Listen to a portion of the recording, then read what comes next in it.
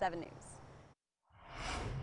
Hey everybody, we want to tackle a very important topic as the pandemic continues and we think about women's health, in particular the issue of breast cancer and breast cancer screenings. So we brought in our 7 News medical consultant, Dr. Cedrek McFadden, and he's with us to talk a little bit about what we should be doing in a pandemic. I mean, we have gotten to the point where the healthcare facilities, Dr. C, have kind of caught up with the situation, and you can go and get your screenings, right? Yes, breast screening is safe. You should be getting those tests. But we saw initially with the pandemic that there was a decrease in the number of those screening tests done. I mean, let's think about it. Breast cancer screening isn't up, it's a close and personal process.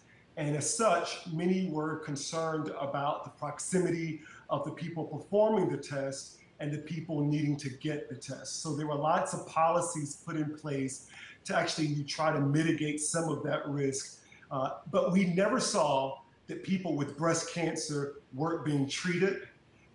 People still received chemotherapy, but we did see a decreased number of people who were actually getting screened.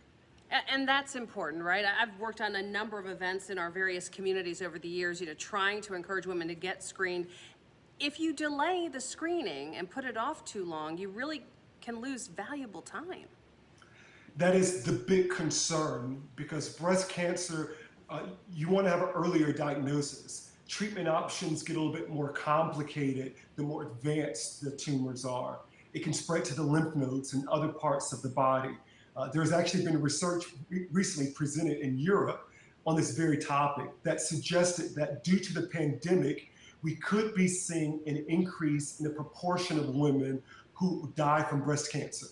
However, in that same study, they come back and they say that if we can go back and find those same women who would have gotten screening that delayed it or didn't have it because of the pandemic, we may lower that risk, even if their age has gotten or they've aged out of the normal screening protocol.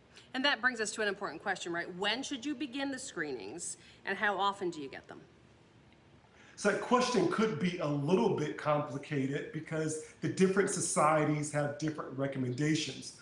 But on average, most will recommend that we start having these conversations with our patients beginning at the age of 40. Certainly Black, Asian, and Hispanic women should begin screening at the age of 40 because in those demographics, there are more cases of early breast cancer, meaning they're diagnosed in their 30s or perhaps even in their 20s. So that's when they should begin screening.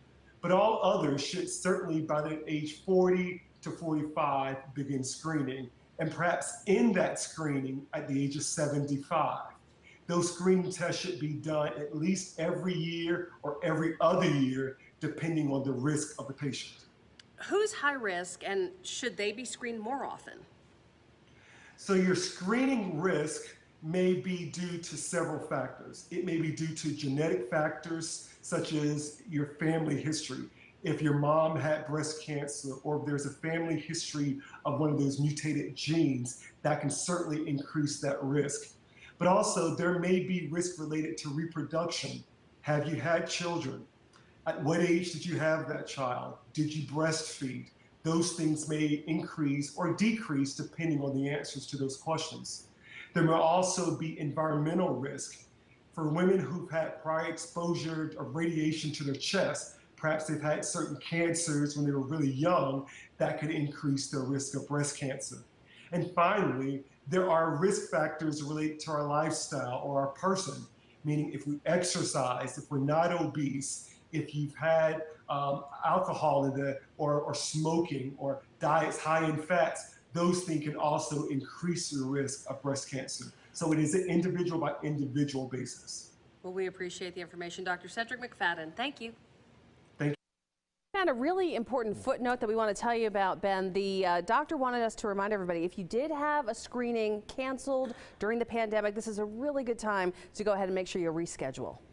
And just quickly, congratulations to you and Dr. C for graduating from the Riley Institute. That's right. We were part of the Diversity Leadership Institute, and they graduated a whole bunch of us today, and it was really an honor to be part of the program. Just want to get that congratulations in there. Thank you.